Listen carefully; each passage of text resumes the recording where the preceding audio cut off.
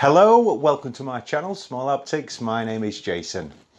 Now, at the time of recording this video, summer is just round the corner, and that unfortunately means shorter nights, longer daytimes.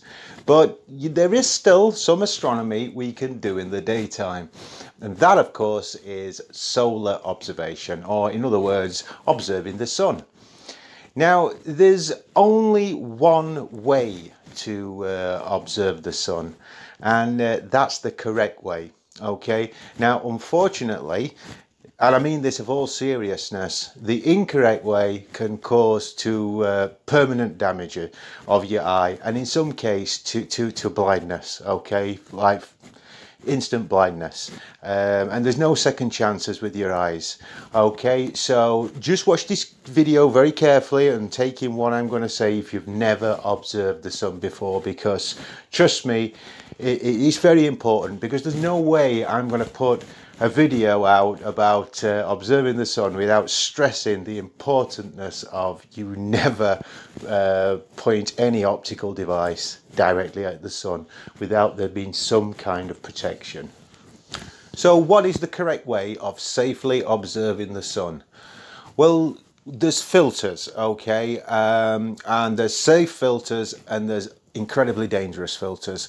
Now, the dangerous filters I'm talking about here are usually supplied with cheaper end telescopes, and they look something like this. Okay, now if you do happen to have one of these or seen them advertised somewhere, they're very popular on things like wish.com and eBay, places like that. Amazon, I think, even stock these, which they shouldn't. These things are dangerous. All right, they have been known to shatter in people's eyes. They give you no safety harness whatsoever. Okay, looking directly at the sun is not safe, and I don't even really trust the correct filters. All right, even though thousands of people use them, and they're like a mylar type of film that fits over the objective. Now, I don't want to go too much into the techniques of different techniques of observing the sun. I just want to concentrate on one particular one, and that is how solar projecting. Okay, now how you do this, okay, if I just put this little diagram up, it's a really easy, and it's probably the safest way you can possibly observe the sun. Okay, you virtually are going to point your telescope at the sun. Okay, you do not look through the telescope in any, your eye goes nowhere near it. Okay, and you would hold a piece of paper, because the sun's so bright, it goes straight through the telescope and it will actually project an image onto the white piece of card, okay, or paper. Now you can do it with a diagonal or something like that. You can even do this with smaller size reflectors. Okay, I would advise, if you have got a refractor to actually take your diagonal out, but there's a big but with this, okay, and that is you cannot solar project if you have got any, and I mean any kind of plastic components on your telescope.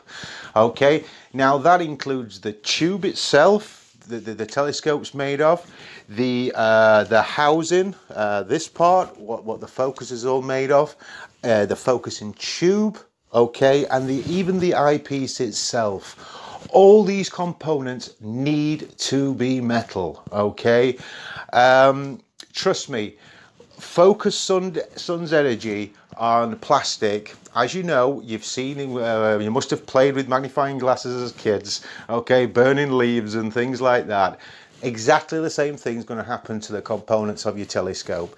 Okay, now, yes, I've done it. I did it when I was a kid, and I actually managed to burn through not just the focusing housing, but the focusing tube and the side of the eyepiece. Now, if your telescope does tick any of those issues I've just mentioned, please don't even attempt solar imaging. Don't think that, oh, maybe I could just have a quick look, because if that sun just moves out for a split second, it's going to cause damage. Okay, and unfortunately there's no way around this.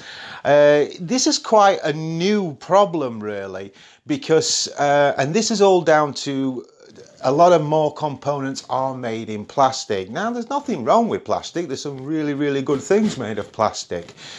But at one time of day, telescopes were purely constructed out of metal and alloy and things like that. And so solar projecting was, you know, it was very common. And it's kind of died out a little bit purely because of this problem. Now, like I say, if you want to get more into solar projecting, if your telescope is all steel constructed and you want to find out a little bit more about it, there's plenty of research on here on YouTube of showing you exactly how to do it and how to go on. But one little tip I can give you, okay, if you happen to have a optical finder, okay, it's very important that you at least cap it, at best remove it, okay, because exactly the same thing can happen with an optical finder, okay. You can quite easy accidentally, as you're lining the scope up, of course you go nowhere near the eyepiece, but you kind of need to have some idea, okay. You could quite easily be hitting that finder, and just because the finder's weak, a weak magnification doesn't mean it's not going to cause damage. It will. And not only that, if you've got crosshairs in your finder, the sun's energy will burn through them in a nanosecond, okay?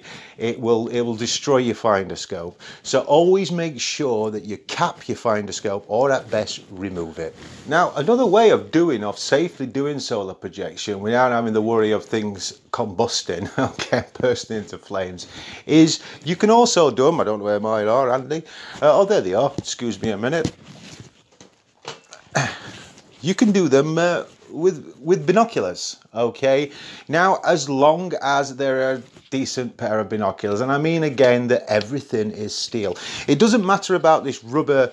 They usually come with like a rubber gripping on the outside of the housing, but as long as the inside is all steel, okay, you know, there's no